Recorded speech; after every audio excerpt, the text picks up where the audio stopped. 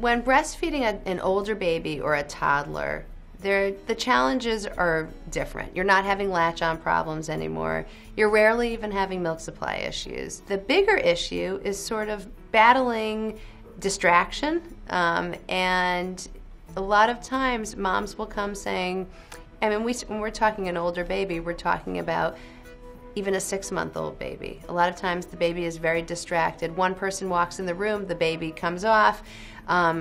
It's at times like this where we might need to be in a dark room with no TV on, no radio, very quiet in order to keep them focused on the nursing.